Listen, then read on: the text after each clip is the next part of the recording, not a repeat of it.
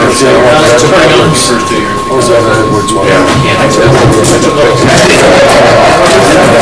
Evening, everyone. We're going to get started. We've got some presentations to get to. I want to make sure that everybody gets enough time to do their presentation. And our president, again, is not here this evening, so again, you're stuck with the vice president. Sorry, Tom. I'll try to do the best I can, but Phil Walker is in the audience, and if I do step over anything, he'll let me know. And thank you for all showing up tonight. I know it's an awful cold evening, and I'm sure there's other places that you'd rather be here. We thank you, and the board of directors a few months ago asked me to put together a program sort of slanted towards the fire alarm world, which is a strong part of fire protection engineering. And in putting the program together, I try to keep in mind that it's not going to be a heavy fire alarm presentation for all the people here. What I'm trying to do is just give you an overview and some highlights, some important points of where the fire alarm systems are today. And we also have a great presentation on flame detection equipment, which I think would be interesting to all people here. So we're going to try to run through that. So that's going to be the focus of the meeting tonight. So again, thank you all for showing up. And as Ed likes to do at the beginning of each meeting, he likes to have everybody stand up one at a time and introduce yourself and your company and affiliation. Somebody will tell them and then I'll get in trouble. So, I've been asked to start on this side, so Phil has enough time to eat his meal. So, Ryan, if you do the honors and start it out. Ryan here with the Summit Fire Consulting. Dave Chano with Summit Fire Consulting. Travis Hero with Tech Sales Company. Gregor Safety Rep. Ben Phelps and the Tech Sales. I'm Adrian Lloyd with Micropack. I'll be doing the presentation later. Jamie Deary with Target. Kevin Opitz, Simplex Grinnell. Ian Miller with ADG. Carter Harrelson with Simplex Grinnell. Larry Anderson with Simplex Grinnell. All right, Ed Arsenault with Cooper Wheeler. John O'Donoghue with Simplex Grinnell. Jack Jackson with Simplex Grinnell. Andy Schuster with Simplex Grinnell. Marty White with Type of Safety Products, supplier to Simplex Grinnell. Barry Payne, Simplex Grinnell. Bruce Smith with Acuity Mutual. Dave Nelson, Nelson Engineered Sales. Paul Watercut, Simplex Grinnell. Tommy Ashman with Securitex. Don't know with Securitex. And Tim Ellison, Thomas Simplex with Securitex. Phil Walker with Detroit Fire Consulting Design. Doug Rivers from Screen. Tony Jackson with President Dowell. Adam Graff, I believe. Dave Clark with Response Fire. Steve Zachary, Simplex Grinnell.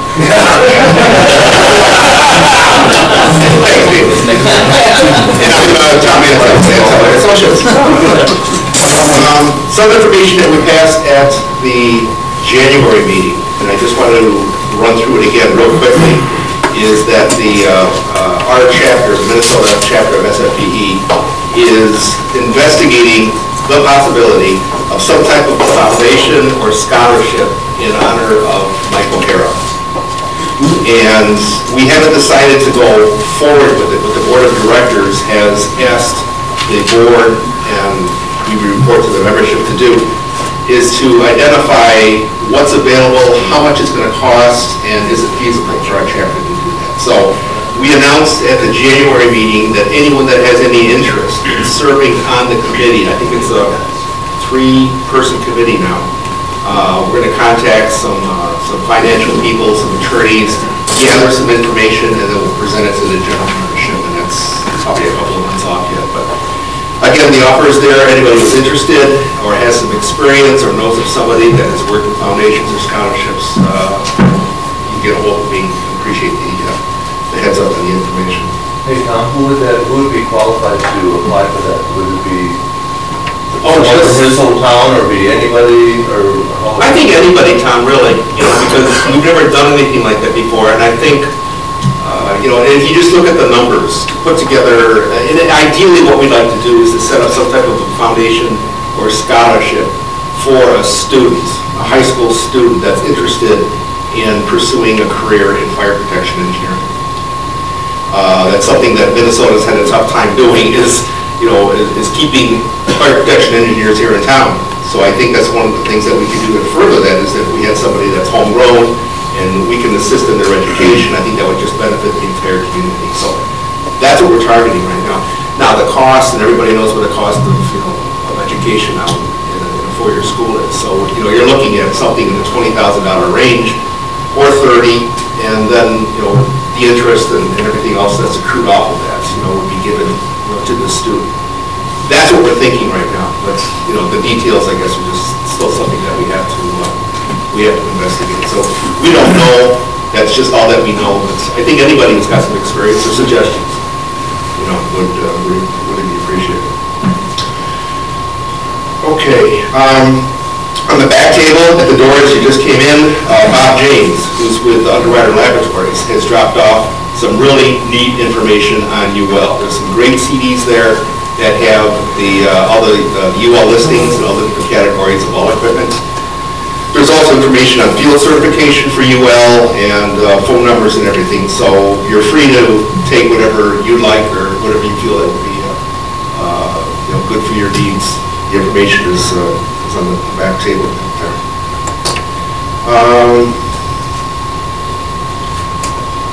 Phil Walker, you give us some information on the Governor's Council, please. Okay. Go up there. How we doing? So, Well, so everybody can hear me pretty well from here. Microphone? Microphone. Sure. I need that Father Tom. Okay.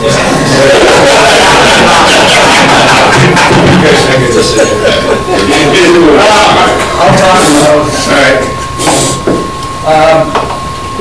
And I'll try to decipher Scott Contrell's notes here a little bit too, so you have to bear with me.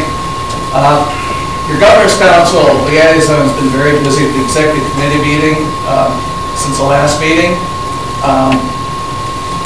The Commissioner of Public Safety is getting more involved in our efforts, and there's a few things that are going to be happening this year that you're going to see his involvement more. One of them the International Code Council, and also we're going to drag it into the 10th Annual Governor's Day, Fire Day at the Fair, which this year will be the 10th Annual Governor's Day already, and it's like, I remember when we first got this thing going. Unfortunately, Dan Bernardi is no longer with the State Fire Marshal's office, so he's been kind of head manning it, although they have talked Dan into participating, getting involved with the process again this year, and kind of assisting the council in the kind of a smooth transition. So hopefully we won't need Dan's help as much this year. But all the organizations that helped out last year will be looking for their help and support this year. We'll need many volunteers. We're developing some of the programs right now. One of the items we're going to try and do is get a little bit more media there. They had a kind of a contest with the fire wings, but who was it again last year? Yeah, the Explorers. Well, what they're going to try and do is get Eric Perkins. They tried last year and he wasn't able to make the date, but he said he tried to make it this year. That they're going to do a bit with him as far as him participating in those events too. So hopefully we're going to make him look bad and us look good too. Again, volunteers are encouraged to attend. Scott is also a member of the Coalition Minnesota regarding the adoption of the International Residential Code.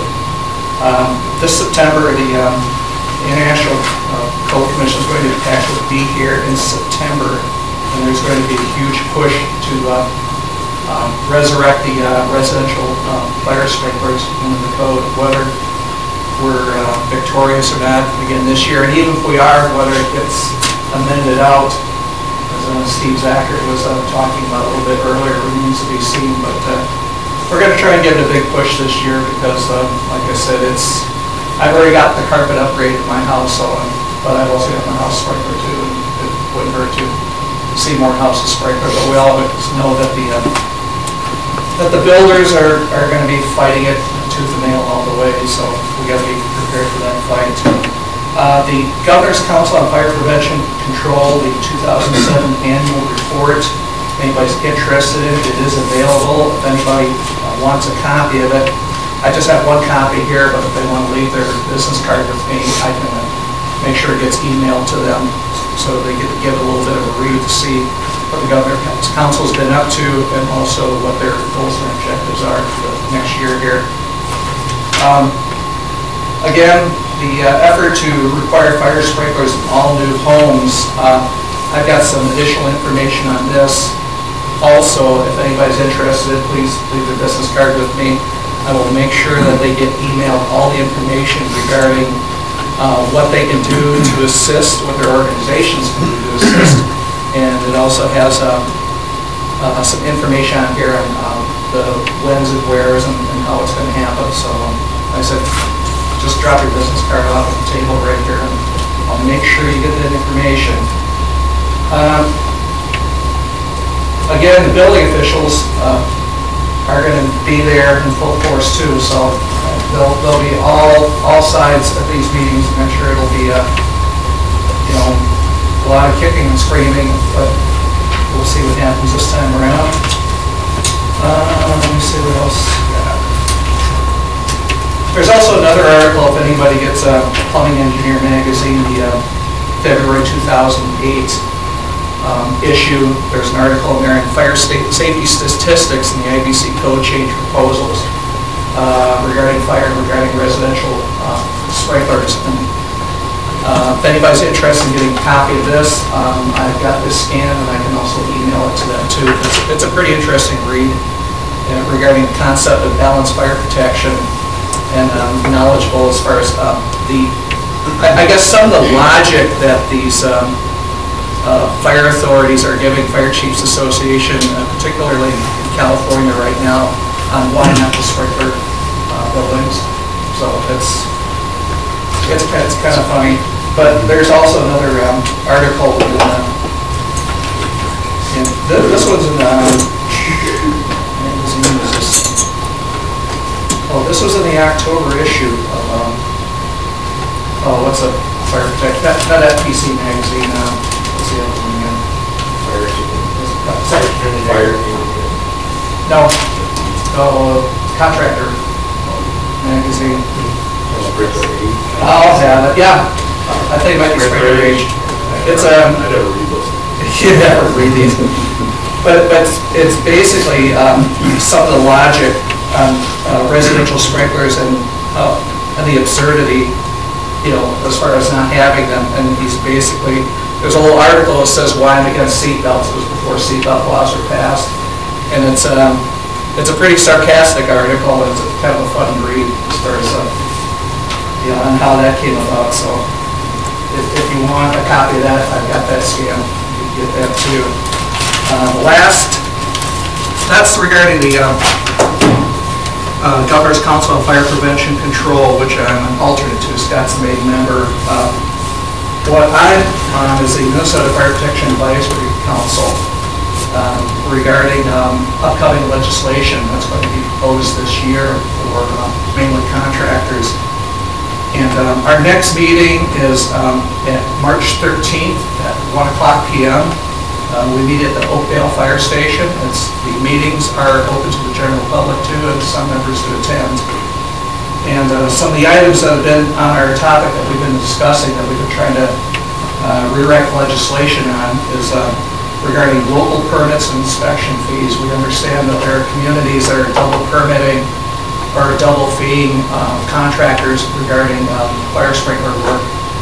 And so the committee is hoping to address that. So there's just going to be one fee. You won't see a permit fee, a plan review fee, inspection fee, etc. You're going to know up front what that fee is. So when you write your permit checkout, or if you're bidding the project, you'll know what it is in advance, or it should be registered with the state. We're also trying to develop criteria for multi-purpose potable water system, i.e. Multi-purpose sprinkler systems that serve both plumbing and fire protection, as far as who can do it and what their limitations are, because if we're going to push residential sprinkler systems, that's one of the things that has to get ironed out and worked out too. Presently, there are I count on one hand the number of recorded installations in the state that have combined systems. One of the manufacturers, Worsbo, they've been one of the ones behind this, but it hasn't quite taken off as I thought it would. But yet, as long as there's no mandate or requirement for sprinklers in homes, it's not going to. But at some point, should it? It has to be addressed up front. Licensing issues regarding consistency of licensing, we're finding that there's possibly some gray areas or inconsistencies in the licensing laws right now that we're tweaking right now to get straightened out for everybody right now. Another item was review of managing employee identification that suggested changes. One of the issues brought up was one of the, I guess, intents of the managing employee when that was implemented was that there was a go-to person should there ever be issues with an installation or a design. But what's happened is that some companies have multiple offices, but yet one managing employee. So what we're trying to do is either keep it status quo, or it's been brought up to where if there should be one per office or one per so many employees, and that's still being discussed. So if anybody wants to weigh in on that, feel free to attend one of the meetings. We listen to everybody who comes up. There'll be another review of draft rule language addressing a lot of these actions. Again, every time a lawyer picks apart a document, especially a code, whether it be or something that's in the state like 299M, they're going to find something that's in there, and we're just trying to tighten things up right now. Another item that we're addressing right now that's getting a little bit of feedback, a lot of feedback, is AHJ competency. There's been complaints from contractors and building owners and other people that it's not consistent statewide. And some contractors are complaining that the person who's reviewing their plans installation doesn't know what they're looking at, but they know more than what they do. So that issue is going to be addressed. However, if we're going to address that, then the other issue that we need to address is not only the competency of AHJ, but also the competency of the contractors and also the designers. One of the things that may be brought up is having the not only the fitters licensed, but possibly having competency or licensing of designers too. So the biggest concern is that the level of fire protection design and installation hasn't been brought up to the level it should be. With the previous rules, laws, legislation, we thought that that was going to help curb it. It has to some degree, but yet it hasn't. So until we get something enforced to where somebody's going to sign off on that drawing or that installation, somebody's going to be ultimately responsible. The State Fire Marshal's Office, I don't have that with me, but the State Fire Marshal's Office did a review of all their plan reviews in 2006 regarding everybody who submitted permits or plans with permits and rejection rate. And they were astonished at the number of times that plans came in 2, 3, 4, 5 times before they were finally accepted. Granted, some of the smaller firms, the percentage is skewed because if you're only putting out 20 jobs a year and you get 4 rejected, there's a 20% rejection rate right there. Whereas compared to some of the larger firms, but it still concerns them that they're getting more rejections too. And the State Fire Marshal's Office is not in the business to reject plans. Neither is any AHJ having jurisdiction, any private engineering firm. I mean, everybody's got better things to do than to keep looking at the same installation, same plans over and over and over again. So we're hoping. Solution to that would be charged by the hour. Well, some communities right now, they have one fee that includes 2 plan reviews. Any additional, they're going to get charged. They want to try and get this consistent throughout the state, as far as, competency. So there isn't multiple plan reviews here. So, we have a few other items that are on the docket right now that haven't been brought up, but if anybody wants to be caught up to date or wants to be part of the, the law process, or the rules and regulations process, feel free to come. We meet the second Thursday of each month at the Oakdale Fire Station, and so the next meeting is March 15th. And that's all of that.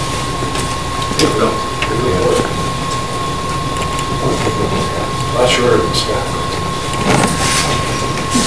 Maybe. Okay, then with all of that, I think we can move into our presentation. And one of our presenters isn't here. I'm not sure why, but Adrian, would you mind starting off? I'm going to introduce Adrian Lloyd. He's the sales manager for Micropack Protection. And he's got some interesting information to pass along on optical lead detection. So nice Minnesota welcome for Adrian.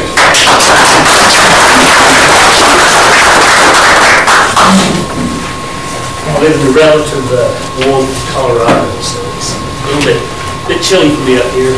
But I really do appreciate the opportunity to come in and explain a little bit about our technology.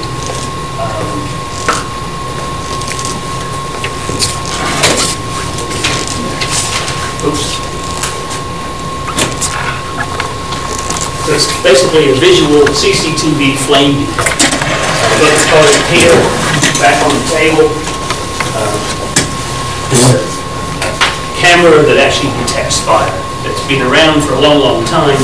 And those of you in the fire protection engineering community start becoming more and more aware that there's a big drive in the NFPA to develop standards for vision or camera-based fire detection. We all know about smoke detectors, heat detectors, conventional flame detectors, but now the technology is there. The processing power that we possess on our laptops and our mobile phones enables companies like ours to basically put a lot of processing technology into a device like this, and then we can analyze to see what's in the field of view of the camera. So that's essentially what visual flame detection is. So my presentation, I'll take about half an hour, then we'll give a presentation on the fire alarm notification equipment. So CCTV flame detection, this is a new product, a new version of a product that's been out on the market for about 11 years. As you can tell, I don't have a Coloradan accent.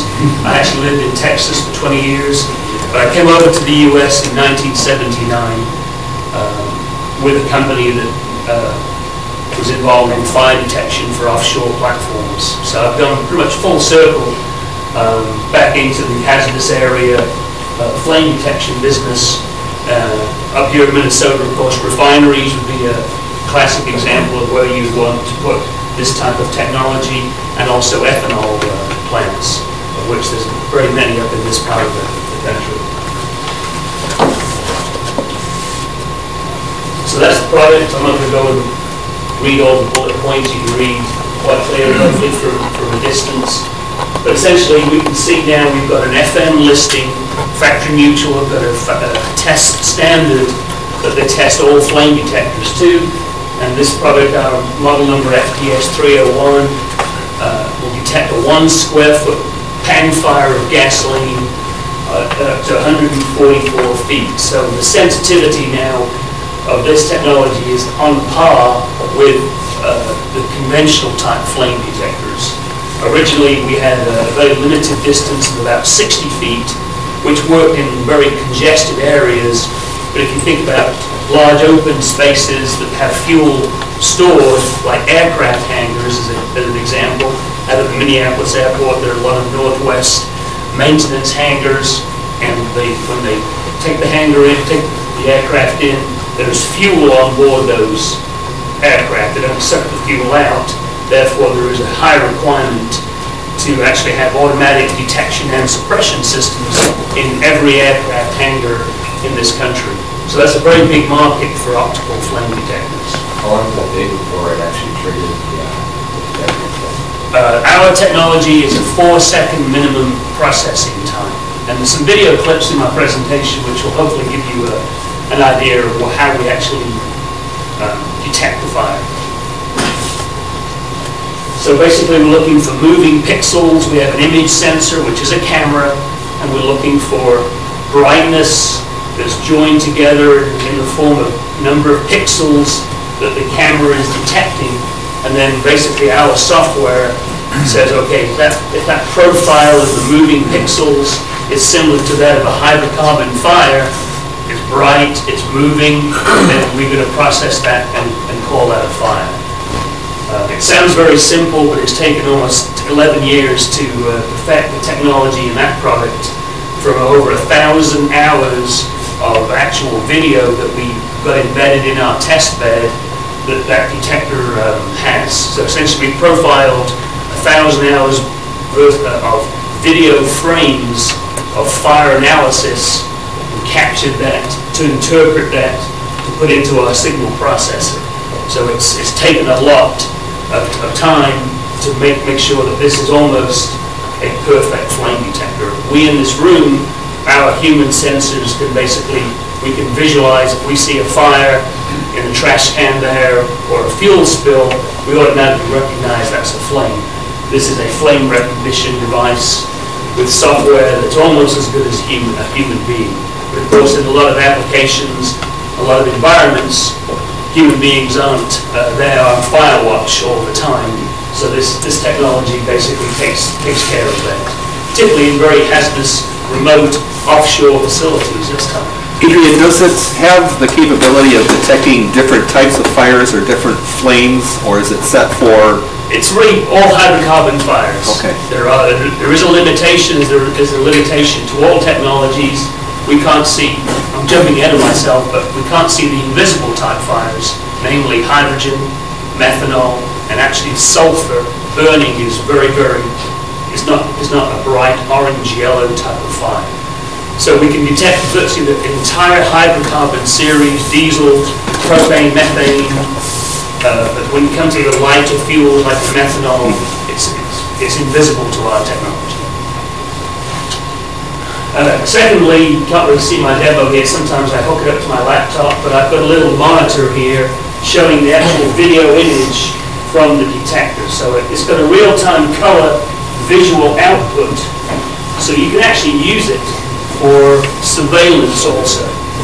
So for the same price now that the technology gives you for fire detection, you can actually take the video output and run that back into your control room back in a remote facility and monitor what's happening in the area.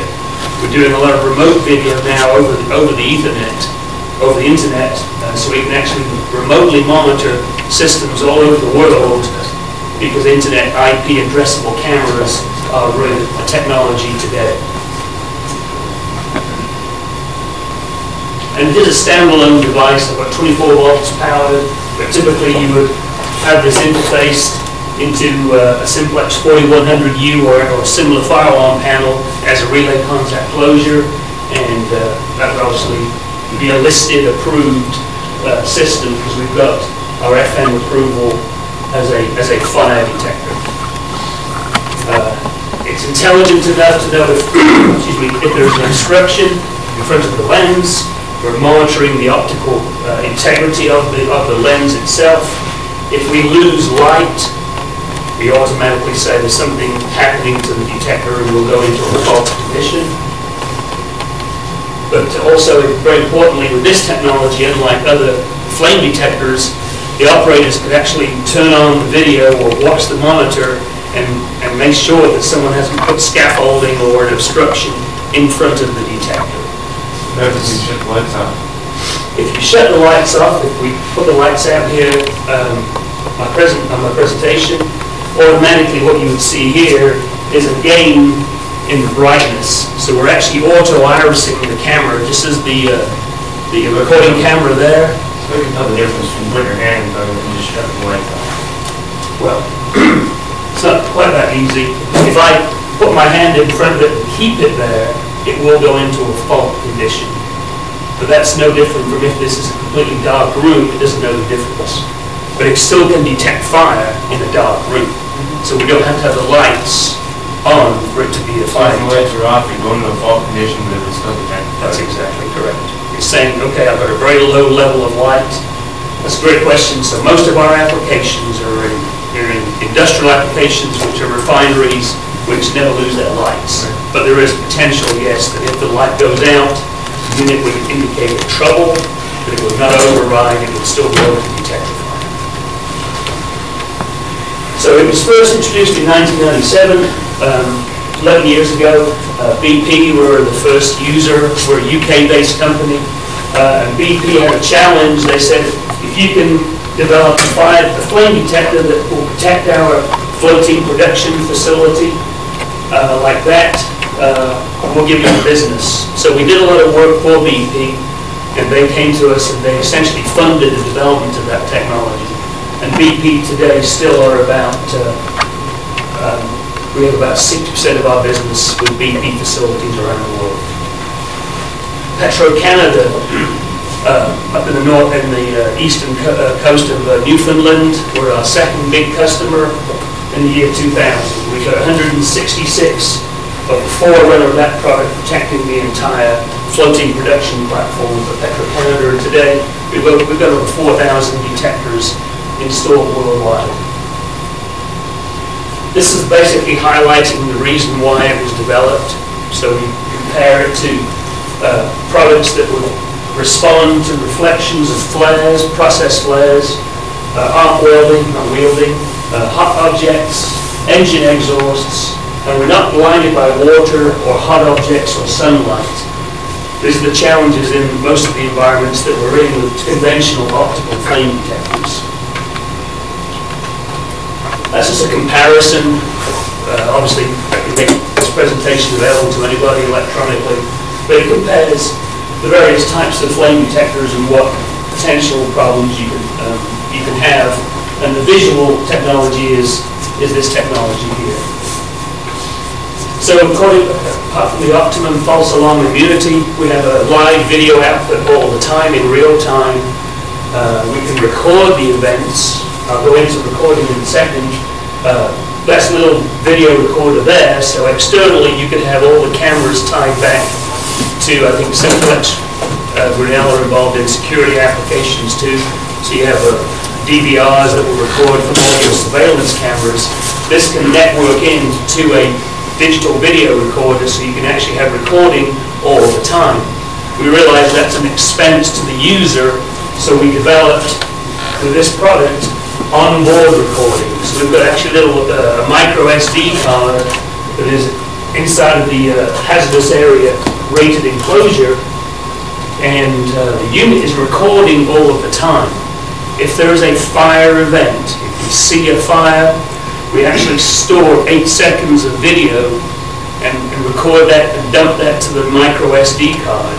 What that affords you from a fire investigation, from an insurance investigation, a risk assessment aspect, is we've now captured actually what happened before, 4 seconds before and 4 seconds after the fire. So we can now actually give a video output of what actually transpired that actually caused the fire. A flange, a pipe leaking, a truck backing into a tank, that is now captured in this device. We're a camera, so now why don't we use the camera and use its capability to do onboard recording. So that feature is now embedded into this product. Adrian? So you're, just so it's clear, you're not stating that that camera is UL listed to operate as a closed-circuit TV security camera. No.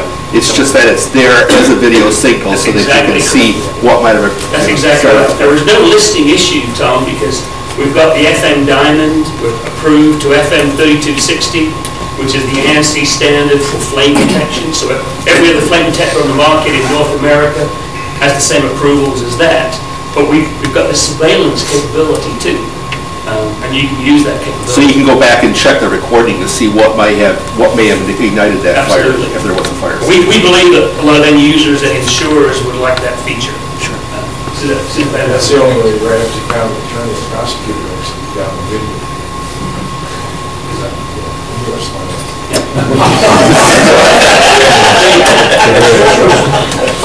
But in high hazard or even high value liquor storage, in my past life when I worked with Tom, I sold Vesda air sampling smoke detection, and one of my last projects I was involved with was the Jack Daniels distillery in Tennessee.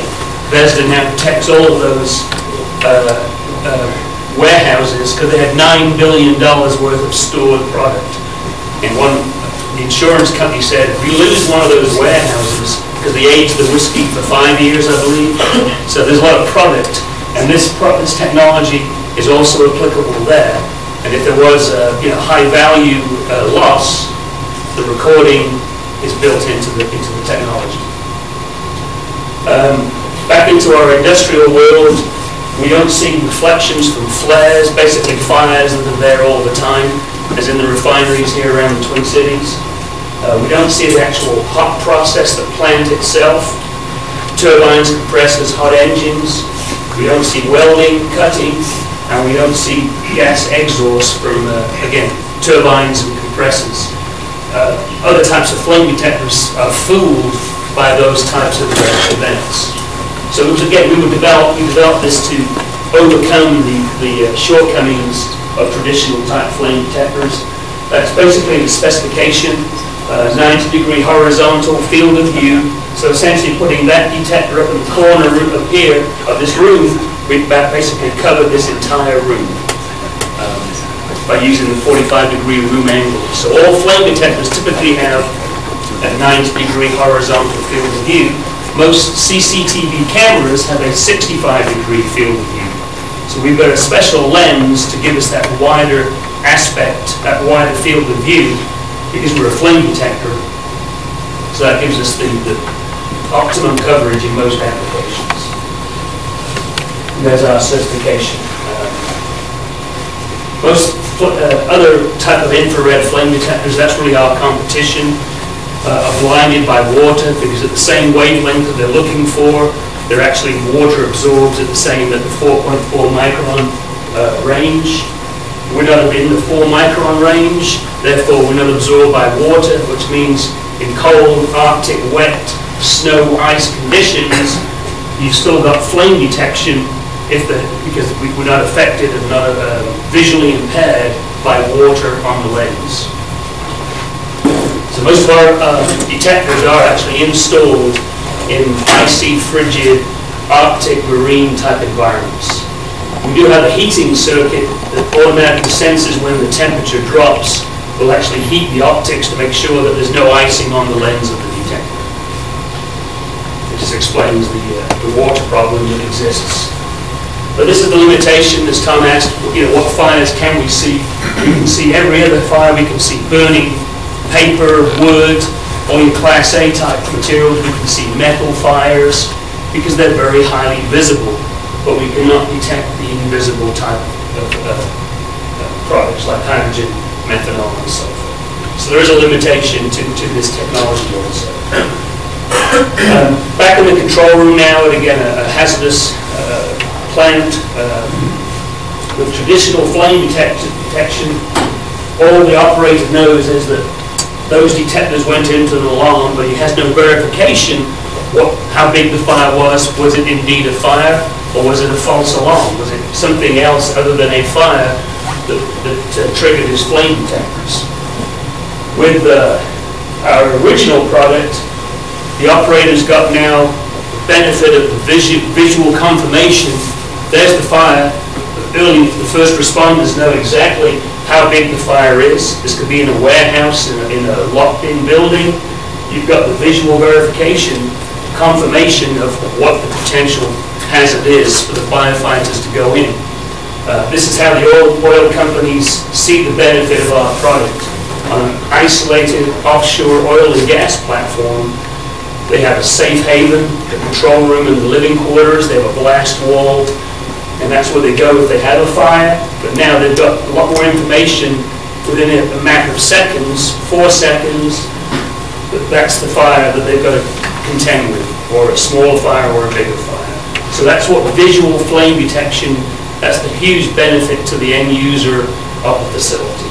And now with this new product, we've now got real-time color, excuse me a second. We've actually got color verification. This is actually in windy Aberdeen, Scotland. That's one of our technicians there lighting a pan fire. But there's our technology in action. You can see how we profile the size of the flame, and that's how the technology actually works. It's a normal windy, cold, blustery day, and that can even be in July, August in Aberdeen. It's pretty cold, wet country. But that's the color verification from that product. So now we can basically give a color picture. I'll explain in a minute why there's a difference between the black and white and the color. There's the operator, there's Mr. Control Room guy, basically now monitoring the hazard. So he's now got the verification, the visual confirmation. There's the fire, there's the graphic that shows the fire panel triggered and shows where the location of the fire is, and there's the actual visual confirmation. The 2 slides here essentially show the secret behind the technology. This device is that we've actually got 2 image sensors. We have a color image sensor to give just the visual picture back to the operator. But in the actual fire detection image sensor, that's how we detect the fire. So we're still using a black and white or mono sensor for fire detection. And these are actually video clips. I can get them to work. No, I can't. Anyway, this is another clip of some very large fires that we've been involved with down at Texas A&M for the last 3 years. LNG has been around a long time. I know there's some LNG facilities in Minnesota. There's a lot more LNG import terminals being planned and built around the coastlines because we're running out of natural gas. And this is our detector, our technology in action on some very large LNG fires. That's basically 3,000 gallons of liquefied natural gas spilled into a pit that we've been trialing, testing our detectors on because we've been doing a lot of LNG work recently. So most flame detectors, the point of this slide is that most flame detectors are designed to detect a very small fire relatively quickly. But not many flame detectors on the market have actually been challenged with those very, very large fires. So that's just to show you the versatility. So that's basically how the product interfaces. Again, with the panel here, we use the relay contact. That will be an approved listed method of monitoring that flame detector with that fire alarm panel. We can go to a PLC, an industrial control system with an analog output.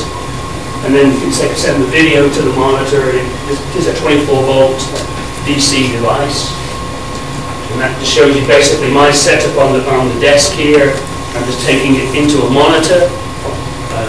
We use twisted shielded wiring for the video. We don't use coax, so we're not limited with the distance that we have in sending video. We convert that to a coax in the control room. This is a bit more of a complex array where you've got multiple detectors. We have some installations with over 300 detectors on one facility. So when you've got that many detectors and that many live video clips, that you've got video images, the only way that you can process all those video images is by basically multiplexing them. And then the second slide here shows you how we can then monitor over a network and display any camera in any installation anywhere over the internet. And that's basically today's security technology. You can can have remote monitoring anywhere with IP addressable cameras. So these devices now are IP addressable with this device here. There's your conventional fire-alarm panel connection. That's the analog connection. This is the challenge that BP came to us with. Said, if you can ignore that, which is basically the reflection of the flare on that offshore installation, you've got our business. And that's basically how we came about, so 10 years ago, by ignoring the reflections for that fire that's there all the time. No other flame detector on the market can ignore that. They'll basically see that as a fire because it's infrared being reflected, and they'll be in alarm condition. And today, with oil price that this morning touched $100 a barrel, these facilities will not want to shut down due to a false activation from flares. So our product is in greater demand today than it was 10 years ago because, again, the high oil price. That's one of the facilities for ConocoPhillips, one of our big customers. That's offshore Indonesia. And that's producing over 250,000 barrels a day. When our technology protects all of the other process area on this facility. These are called FPSOs, they're floating production, storage, and offloading facilities. Essentially, that's a tanker, and they put an oil and gas processing facility on top of a tanker. So they store the oil, so there's no pipelines, and a shuttle tanker comes up and offloads the oil once or twice a week. So that's really the technology that exists in oil and gas, and that's where our technology is being mainly employed because of the challenge with the flares.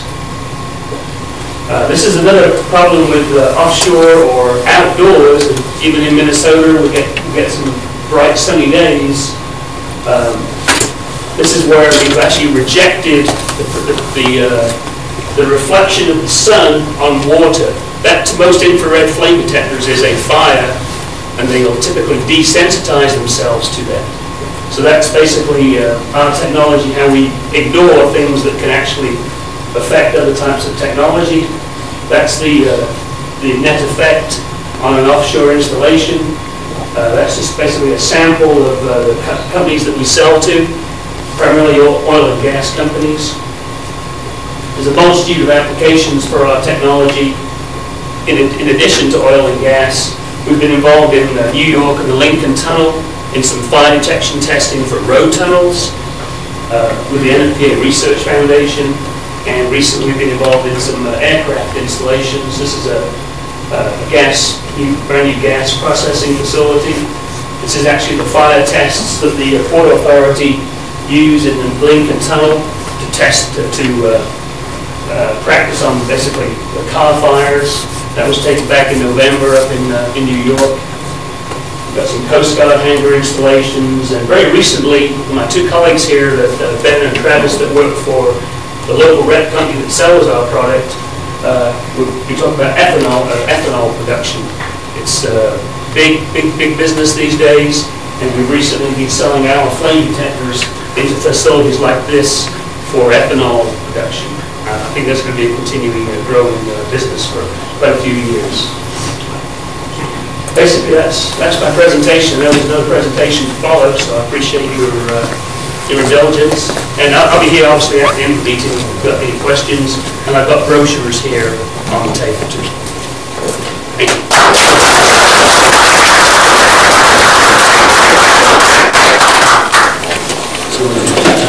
Ask some questions. I got a few minutes.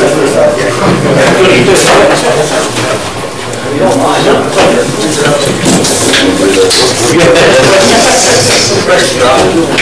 Imaging-based sensors. I have a question. You said that there is an NFPA testing standard, but not an installation standard. There's a development taking place right now in the NFPA Research Foundation to develop a test standard for camera-based fire detectors. Okay. But they're probably for smoke detection, not for flame detection.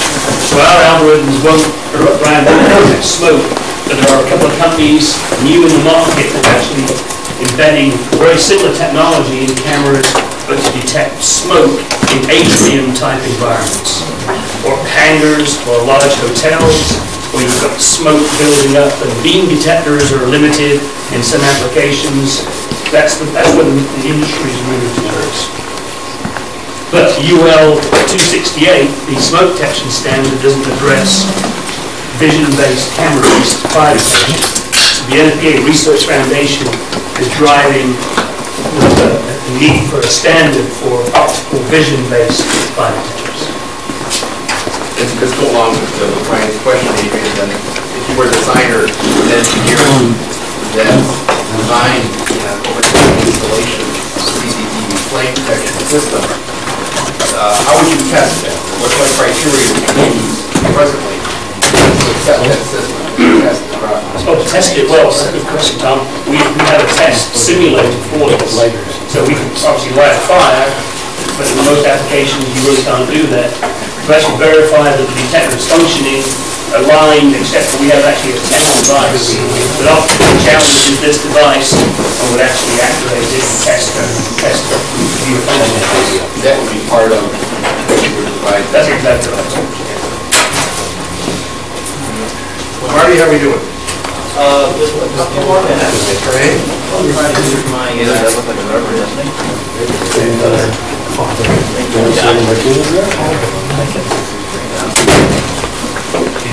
For those that are in the museum for the first time, if you haven't gone through the doors and turned left and gone into the museum, please do. I mean, the information and the artifacts and the pictures and everything that they have on the fire prevention and the fire industry in Minnesota is unbelievable. So, do yourself a favor, if you got some time, and Steve, who's the chairman of this organization, more than happy to walk just groups of people or individuals through, just answer any questions. So feel free anytime to avail yourself there. A lot of information is out there. Are we good? What's that mine? Okay, we got a few minutes. Want to bear with me, or you want to go ahead? I'm cutting off part of my screen. His projector isn't out of my computer. It's set up a little bit different. We okay? Oh, looks good to us. Great. Awesome. Fire away. Marty, we're going to get this. Let's go. Let's go. Enhancements in notification and fire detection. What we're going to talk about is... Excuse me, Marty, this is Marty Weeks, West Grinnell. You're supposed to be up here first. No, I can do that first. I do it from here. He's with our marketing R&D group. He's been with the company for 40 years. This is what he does. You had to say that. You had to say that. Well, he's still got 10 more before he retires. We're going to talk about notification, and we're going to kind of lead into mass notification. That's a buzzword you hear a lot, especially with the Virginia Tech tragedy and things that happen with the military. And I'll give some little history on that.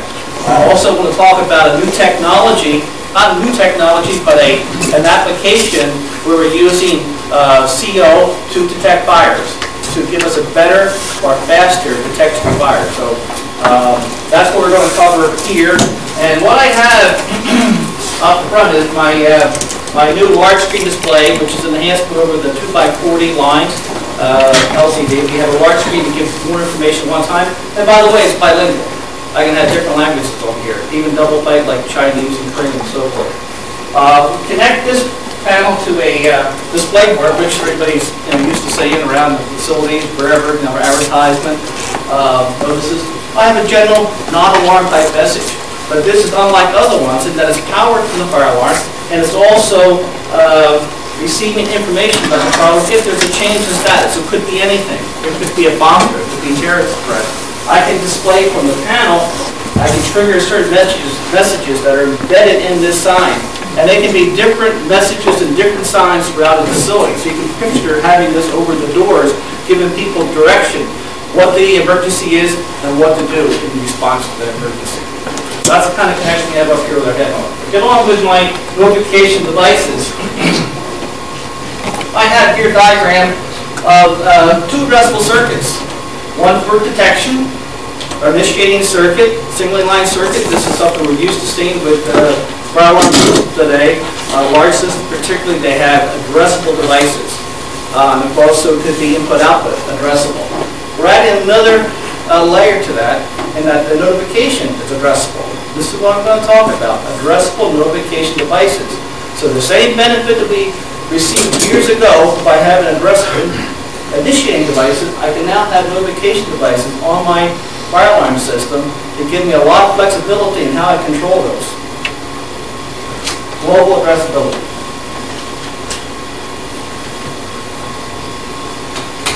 So introducing the TrueAlert multi-candela addressable notification appliances. These are strobes or strobe form combinations. We also have strobe and speakers. Speakers are not addressable at this point in time. It would be wired back to a conventional NAC circuit. Well, I have multi-candela in that I can have it 15, 30, 75, 110. And I have a jack typically used to change that candela. But I have another position that's called FACP. That gives me the ability to set the candela from the program of the panel. So I can put all my devices on, go back to the panel, and I do my programming to the system. I can also set the candela of what that light is going to be for that particular location. Will it be notified so on the device so the fire department can see what it is, or the... That's a good question. I got it covered in a couple different ways. The other thing that the addressable devices affords us is the ability to determine the voltage drop diagnostics, which will alleviate the need to go through when you first power up the system to ensure that all the devices are going to work. You will look at the worst case scenario, and that's going to be voltage down the lowest point. That's going to be discharged batteries. I can do that through algorithms built into the software to ensure that it's going to work in the worst case scenario, alleviating the need to go through that exercise of waiting 24 hours for your batteries to come down and then throw the system in alarm. So, great benefit, big time savings. Another thing with addressable notification appliances, unobtrusive testing. I can go in, because they're addressable, I can select a device and test it. Either a silent test where it's recorded back to the panel, or it can be just that one device will momentarily flash, not the whole circuit. So we can go through a facility during regular working hours and test the system. That's what happens when I program the system or set with the plug, and I can have a report that shows me by address, by location, description label, what the candela setting is. Does that answer your question? How about when the inspector's walking around and says, what's the candela? Okay, that's another one. Got you covered there too. The magnet test. Okay? We can go with a magnet. We can put that particular circuit that these devices are connected to. I'm going to test them now. I'll put it into a test mode. I'll walk through it, I'll test it, I'll hold a magnet next to it. And when I hold a magnet next to it, it's going to flash. It's going to give me by flashing rate, it's going to give me the candela setting. There's a little LED right in that lens that will flash. Not the whole strobe. You go blind after a short time. No, there's a small LED in there that will flash and let me know what the candela setting is. Do you think the inspector will accept that? Yeah. He's got the report, and he's got that LED flash and telling him. And if that doesn't work, you can always go back and move the plug around to set the candela manually like the conventional ones are. Voltage drop diagnostics. Great time saver. I'm able to go in and put this into a diagnostic when I first install the system to ensure that it will work under worst case scenario. For those who are not familiar with the difference between horns and strobes, strobes are power devices. If you drop the voltage, current has to go up because they're fixed power devices. And as the voltage goes down low because your batteries are discharged, it's going to add to the effect if you have to go a long distance because now our current's gone up. So I can do a simulation when I first fire up the panel to simulate that low voltage credential and then ensure all the devices are going to work. Again, if they don't work or they have a potential of not working because of long wire runs or not large enough wire, it's going to give me a report like this. Will let me know which device is going to fail. I'd have to go back and rewire or maybe put a larger wire in there. Now, to help us in designing before the job is actually installed, the project engineer for the company will go through and use this software, and this software will actually go through and identify your devices, how far they are from the panel, what size wire you're going to use, so you can simulate the actual installed condition and ensure that they are going to work according to this program. And if they don't, they'll give you a failed indication. That means you have to do something different. Increase the wire size again, or reroute your wiring so you don't exceed that. That goes hand in hand with that software algorithms in the panel after you install it to ensure it's going to work in the worst case scenario.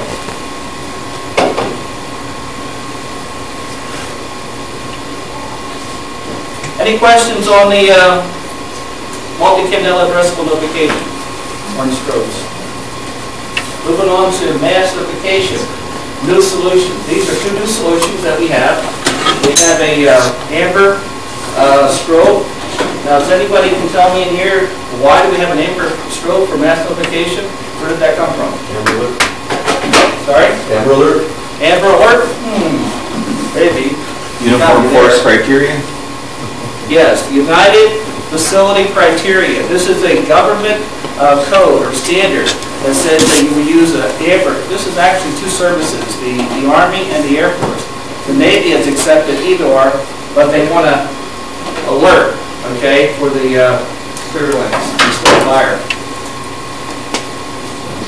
The other aid to mass notification that can be applied with the fire alarm system as well is the reader board.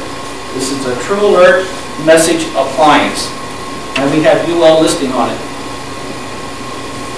Okay, to your answer up there, we have the United Facility Criteria Code, or standard, and this dictates everything to do with buildings. And this is a result of what happened with the embassy bombings in Africa. And later you had the Al-Khobar towers, where you can, if you remember the story there, a truck pulled up with explosives in front of the building. There were sentries on the roof, and they looked at the situation. They said, "Hey, this doesn't look good." The guy, the truck driver, was running away. They started running down through the building to notify all the occupants. That took some time. They didn't get to everybody. So that's when the military set back that we had to come up with a better way to notify the occupants of a facility, a complex, a university, of any kind of life-threatening situation. It could be weather, it could be a terrorist, it could be anything. And by the way, the new standard we'll be talking about, NFPA 72, 2007, makes reference to mass notification systems, makes reference to its definition, and right now the description is in the annex. Later it'll be moved, the next rendition of this will be moved into Chapter 12 for mass notification. So it's coming our way. Just gives you an example how it ties in so many different things. It could be computer monitors, it could be phones, PDAs. There's a lot of different ways, and it's really a system that's customizable to the particular facility or the owner, what he wants to do for mass notification. Fire alarm system really sits there in a good position to be kind of the center for that, because what is it? It's a passive system, but it has all kinds of safeguards, battery backup, supervision, all the circuits. So it really lends itself to be part of that mass notification, a very integral part. Because a lot of things that they're trying to do right now, mass notification, popping up on your computer screen. Okay, a banner that says, we have a terrorist in building such and such. Well, that computer has to be on, or what if the mains power went out? So all these different things could happen. Yes, they're nice, they're very helpful in facilitating getting that word out, but the good old fire alarm system is there as a mainstay that's going to be there under the worst, really worst case scenario.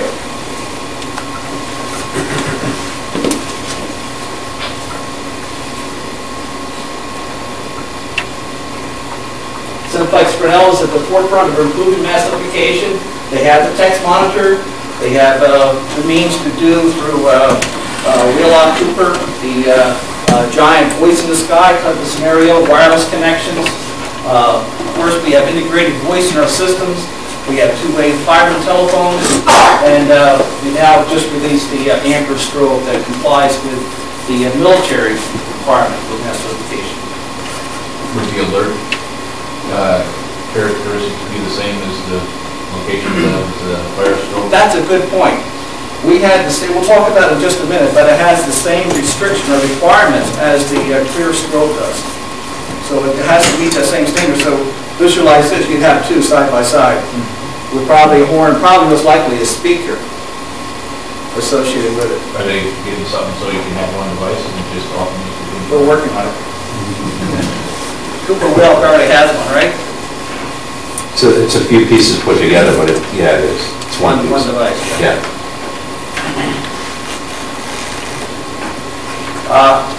Again, my point about the autonomous fire or control, whatever the control may be, it should be autonomous to cover all the different ways in which you get that word out, that message out, the mass notification.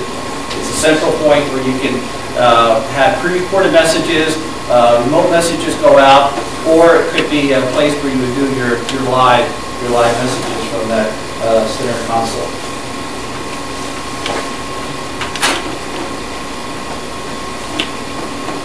Again, this shows how our mass notification system, this is a safe path from a Cooper Wheelock interface to our system. They do the interior. They give also a wireless connection to the giant buoys in the sky.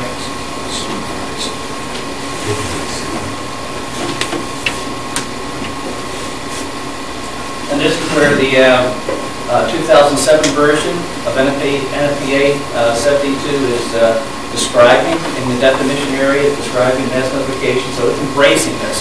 So we had standards, started out with the military, now NFPA is picking up on it, and they're incorporating that into their fire alarm standard.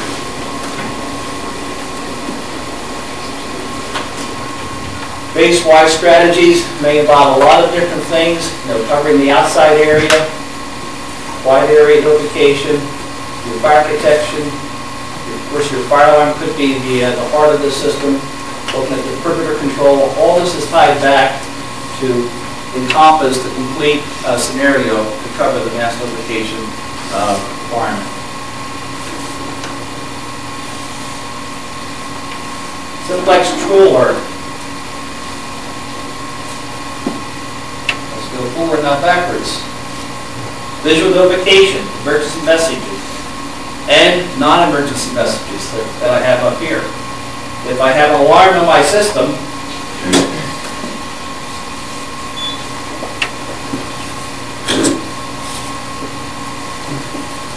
bomb threat, and it gives me a message as to what to do in that case. I clear the alarm, it's going to go back to my non-emergency message. The non-emergency message, we'll see in a minute where that comes from. The emergency message is embedded into the software of this reader board. Now what I have up here is my single line circuit with initiating devices. This is my addressable circuit, my smoke detectors, and my manual stations connect to it. In our system we call it the IDNet channel. These signboards connect to that same circuit. So I'm going out to an addressable circuit, pinging the different signboards. They each have an address. I can ping up to 32 different messages that are embedded in that sign. And they can be different messages for different signs. In addition to the single line circuit connection for control, I also have to have power. Well, I have 24 volt power coming from the fire alarm panel, battery backup. Now I have an Ethernet connection on the reader board. Ethernet connection would connect to the facility's LAN. Okay, and then it have computers. It would have a special software that would enable them to find what that non-alarm type message will be on the reader board. Would that affect the, if you stick those on there, would that take away from the addresses of the addressable system? No.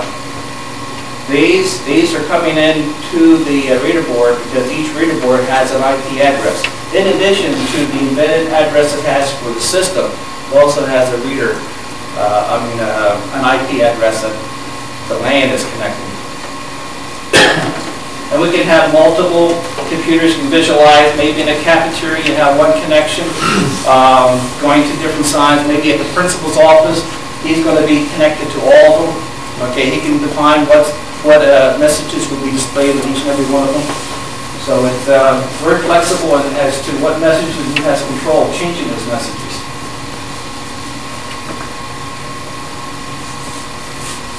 There's dimensions, you can see it up here, and typically the visibility is up to 100 feet, just over 100 feet.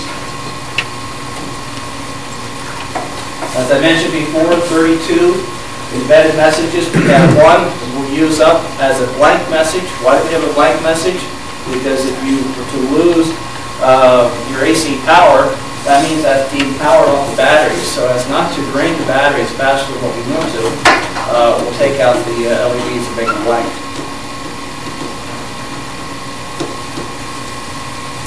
So this is a full UL listed fire alarm system. And it meets the 1638 for fire alarm. That means a supplementary notification. So this does not take the place of strobes throughout the facility. This is in addition to.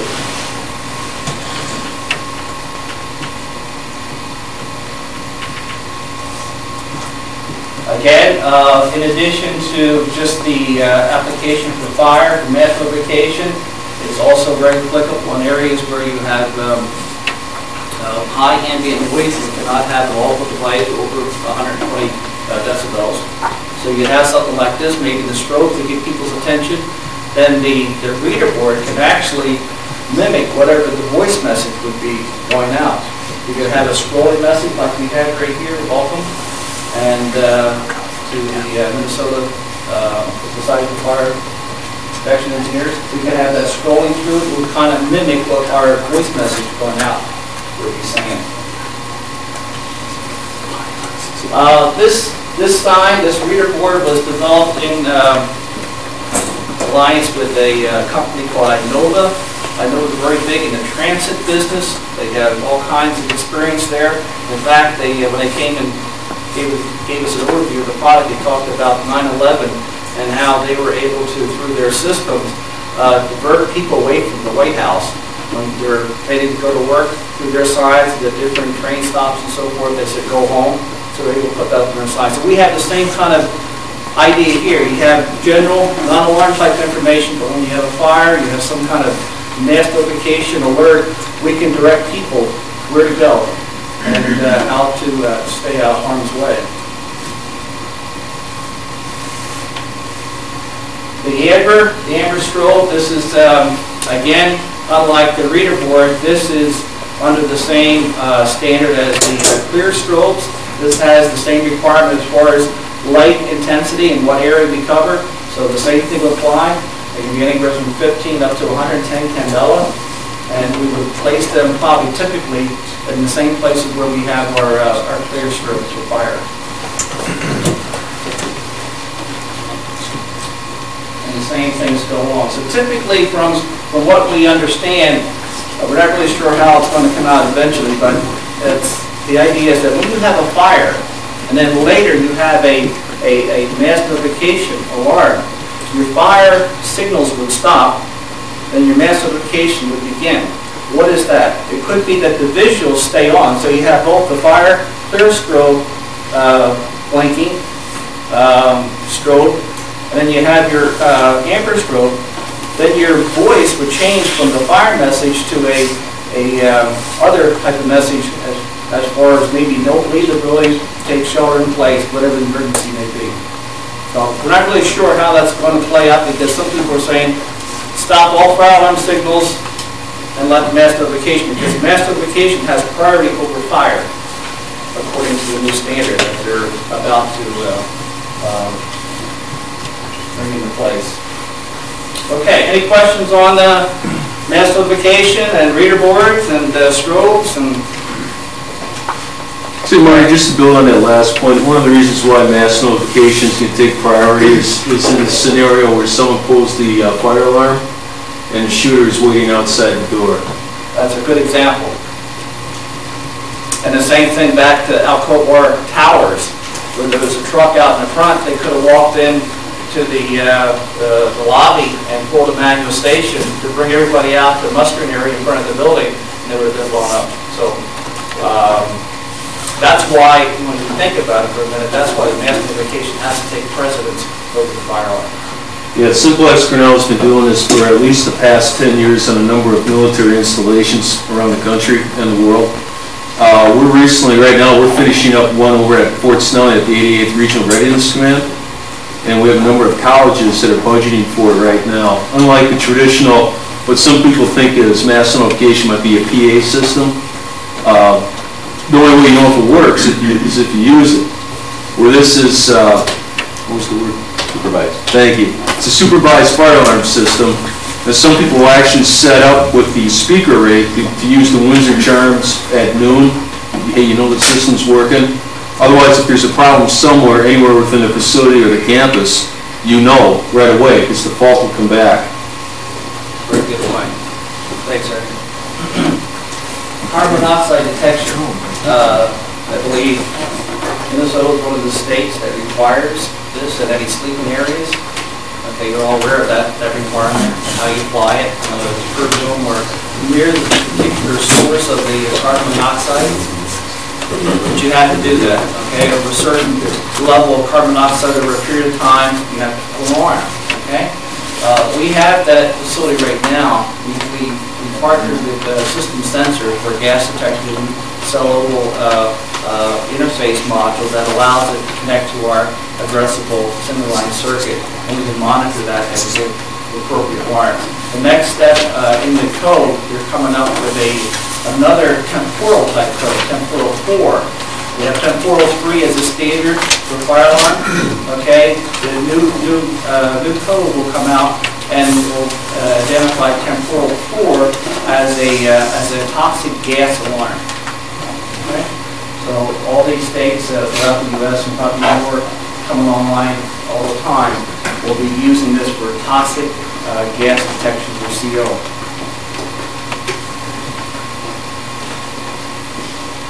Why CO for fire detection? Anybody have any idea why we would think about using CO for fire detection? Smoldering fires. Smoldering fires. Because smoldering fire is a good source for CO. You're going to have CO basically in any carbon type fire. You're an expert on fire. We have CO gases being given off of any kind of carbon type fuels burning, and particularly a smoldering type fire. You don't have a flame yet, just have smoldering. And what's unique about the CO, okay, it's not full like some smoke detectors. Some smoke detectors will be full thinking there's smoke when it's not smoke. It's vapor or maybe theoretical smoke or dust. Another good feature about the CO that lends itself to detection better than smoke is that you don't have heat barriers. You know, smoke will rise up until it matches the temperature of the air. So if it cools as it rises, it's only going to go so far, then it will level off. Maybe your detectors on the ceiling will never get to it. It won't punch through that heat barrier. Whereas the CO mixes completely with the air and will fill the room. Another thing about the CO, they've done tests where you had a closed room with a door, and out in the hallway you had your detector, and you had a fire inside the room, and smoke to get out in that hallway would take a long, long, long time, if ever. But the CO detection took place because the gas went under the door. It mixed with the air, and that air that went under the door was able to be picked up by the detector in the hallway. So, good benefits about it. So we have this device, we're about ready to release. This is our smoke detector in this case, but it could be a heat or it could be a combination smoke and heat. And the base is fitted with a CO electrochemical cell. And this cell is connected into our addressable point so that it can be picked up individually or can be picked up as a combination, depending on how you define that point.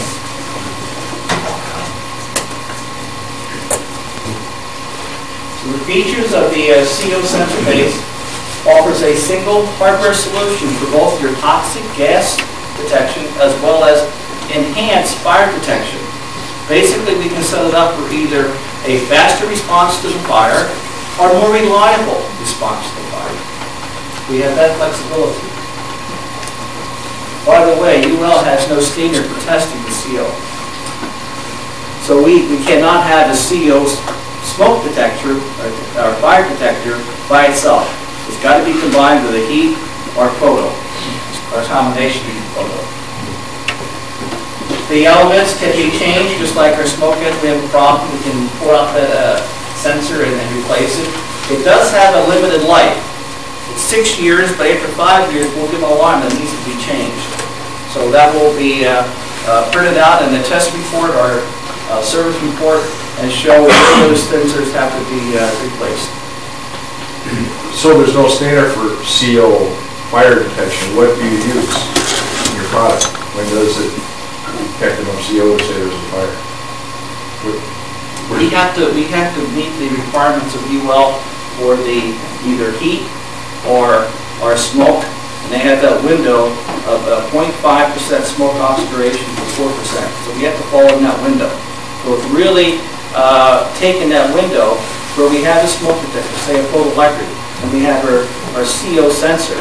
And what the CO sensor is doing, it's in one case maybe, I'm not an engineer, but when they talk about, there's 2 ways we can define it. We have a photo and we have a CO sensor. It's going to look at, is there CO element here? So I take my photo and I move it closer to that 0.5, the more sensitive area. If I would make it more reliable, okay, it does the same thing.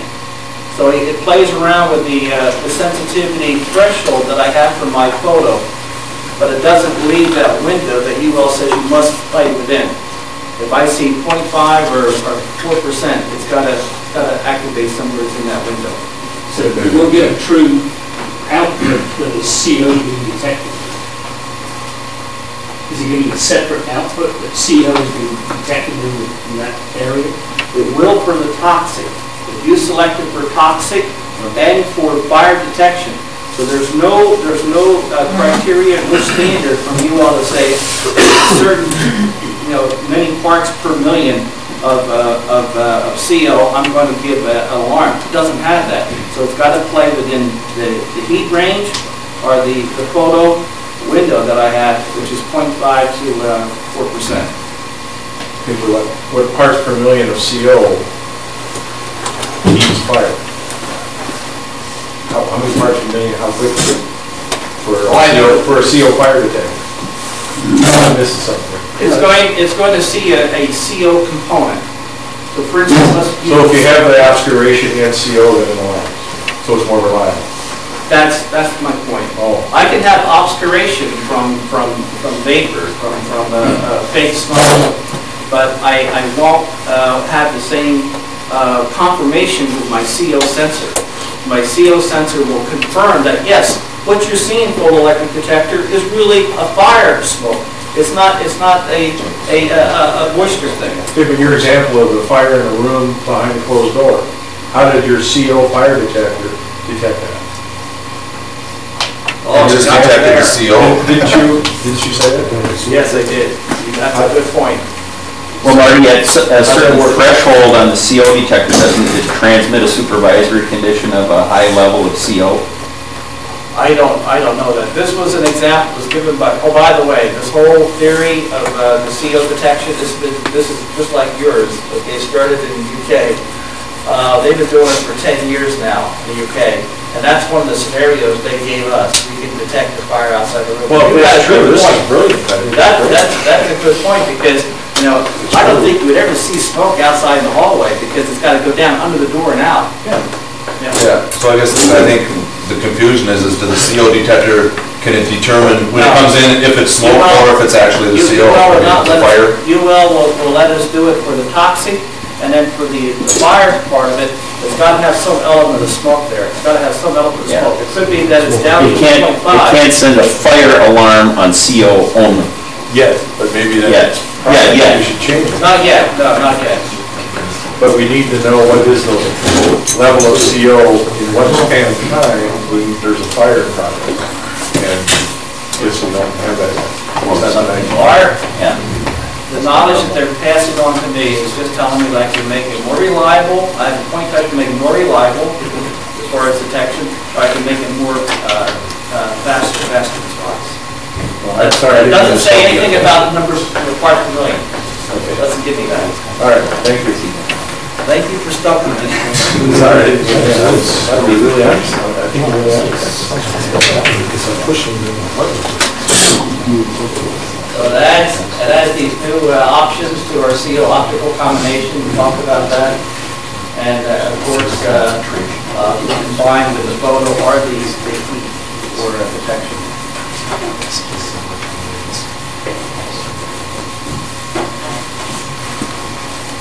So this is the four things I was talking about. Gas sensing, for constant gas sensing, this is the 75 parts per million over a certain period of time. And then you have the enhanced photo for fewer nuisance alarms. And then you have the enhanced photo for accelerated detection of alarm. So one's making it more sensitive, the other one is pushing the sensitivity out. It doesn't see the CO.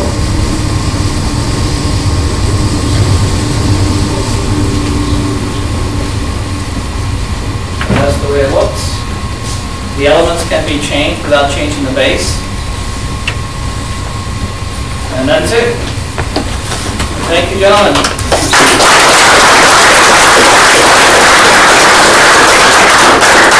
Thanks, Marty.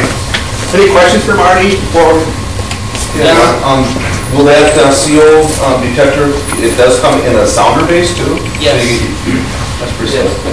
Actually, the footprint is the same. In other words, it won't fit in a smaller base that we have, but it won't fit in this size base. And you see this has a sounder. Yeah, you see it? So this is good for warm rooms or whatever. Yeah. Good one, man. And Adrian and Marty both, are your presentations available as a PowerPoint that we could download or make available or Yes. print out or? Yes. If you want to take it now, I can give it to you. I have one on stick. Super. And Adrian, I think you also made the same. Great. Okay, we'll try to link that on the website too, as we get it all set up. And that's it for our meeting this evening, gentlemen. Thank you for all of that.